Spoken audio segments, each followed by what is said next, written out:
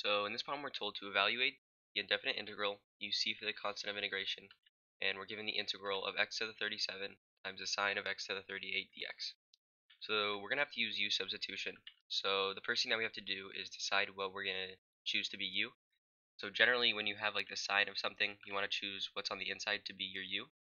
We can see that checks out too, because if we take the derivative of this, it's going to become x to the 37, right? So it could cancel this. So what we're going to do is set u to be x raised to the 38. So now what we want to do is find the derivative of this, so du. And then let's take the derivative of x to the 38. It's going to become 38x raised to the 37, right? Move it out front and subtract 1. Then we also have to multiply by dx, right? So now what we want to do is solve for dx. So we just divide both sides by 38x to the 37. And then when we do that, we'll get that du, or dx, is going to be equal to du divided by 38x to the 37. Now what we want to do, rewrite our integral. So x to the 37 times the sine, and then whenever you see x to the 38, replace it with u. So times the sine of u, and then you also want to replace dx with what we solved it to be. So du over 38x to the 37.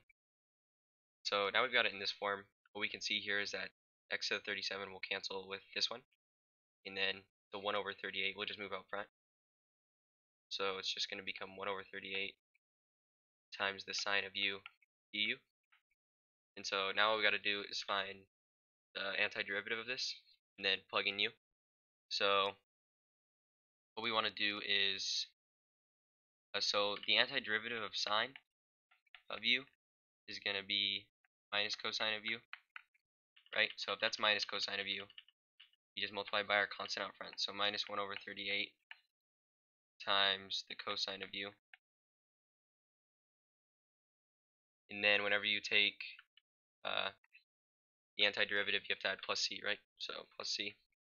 And then now that we got it like this, all we got to do is replace u with what it actually is. And so we decided that u was x to the 38, right? So it's going to become minus 1 over 38 times the sine of u, which is x to the 38,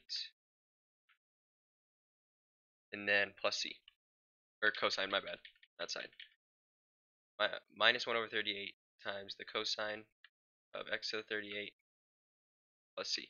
So this right here is going to be your final answer.